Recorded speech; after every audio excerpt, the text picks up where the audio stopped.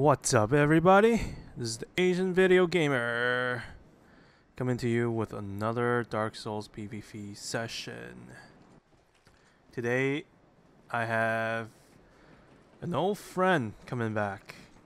You saw this in previous videos, but this time I'm officially showcasing it. This is the Gabriel Belmont build. And for those who don't know, this is the Castlevania Lords of Shadow character, the main character.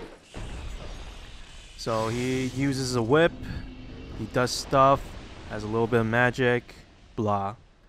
And he has those gauntlets that look like the dark gauntlets. Hence, you know, like, this is the Gabriel Belmont build.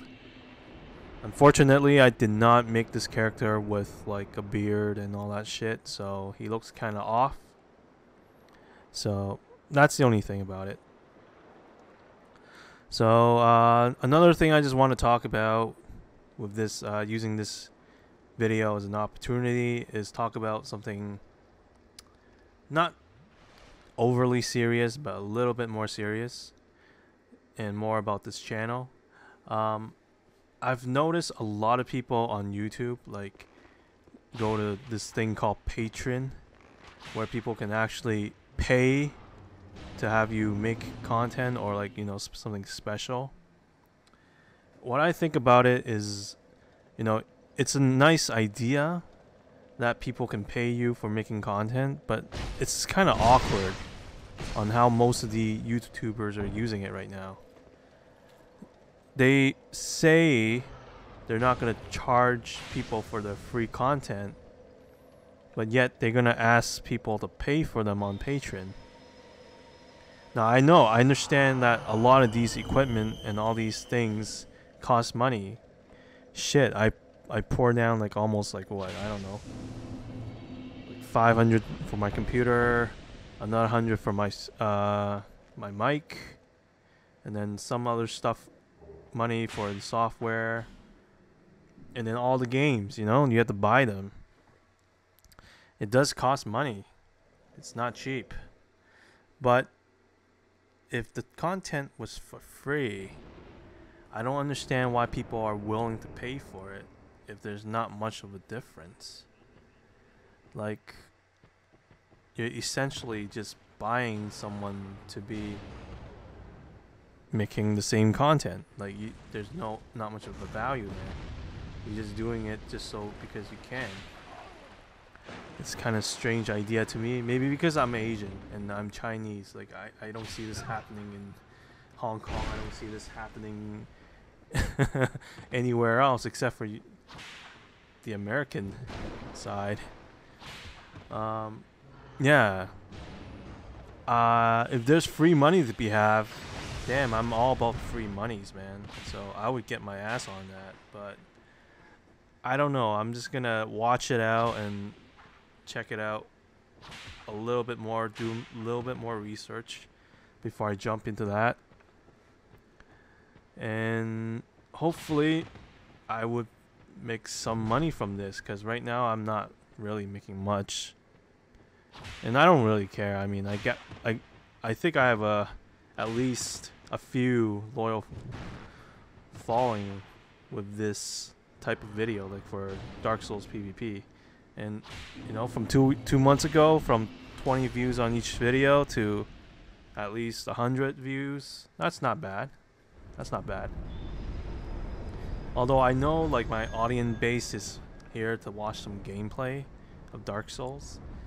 If you know people that like to watch horror stories, or like, you know, just go back to the old style where short stories and really fun stuff like that, or funny things, comedy, let them know that my channel actually has a new playlist called Bonfire Tales. It's about like short stories, and it's kind of horror-ish, but also kind of funny. I'm just putting a shameless plug out there, guys. Just letting you know that it exists. I know those videos are probably not going to do well compared to my Dark Souls PvP videos. It's okay, whatever.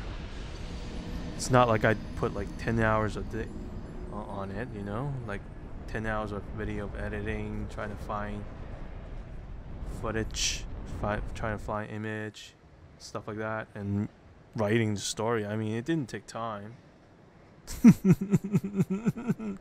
I'm joking, guys, but yeah,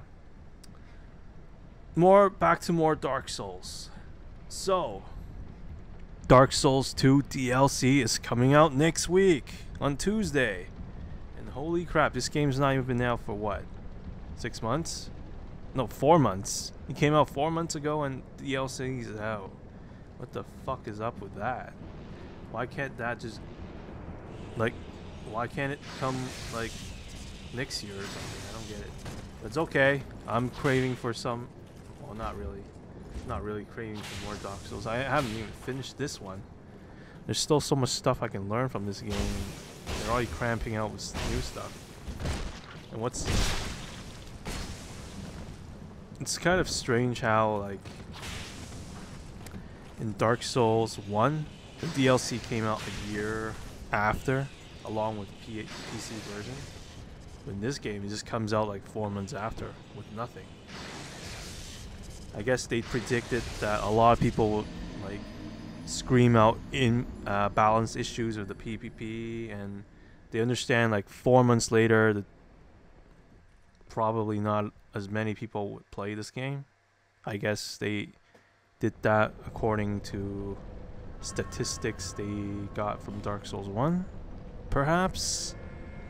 I'm not sure. But you know what? Fresh content might keep this game more interesting. Hopefully they will balance some of the stuff here, because this resonance thing can make this whip pretty overpowered. Like, just the buff like that can make any weapon good. It's kind of insane. Like, this whip is so good. Like, it keeps people at a distance. If they come at me, I can always roll out. That's the funny part. And if they get too far away from me, I can use Great Resonance Souls. It's pretty potent combo in that. The only way to stop it is like, I guess, a dark resistant shield or something, armor or something like that. Usually people who wear like who use magic barriers can beat me pretty easily. Oh, this is gonna be the last fight. This guy just jumped at me as soon as he summoned me, which is kind of weird. But it's okay. I've gotten used to those people now. And he's using I think great. I have no idea what it was actually. It's Dragon Curve Sword. I don't remember which one though. It's okay. And I realized like whenever he does that, you gotta run away from that like instantly. And there I got lucky with that. And the best move is this, the running attack. Circular motion kills everything and everywhere. So if you like this video, please subscribe, leave a comment, blah blah blah blah blah blah. Toodles.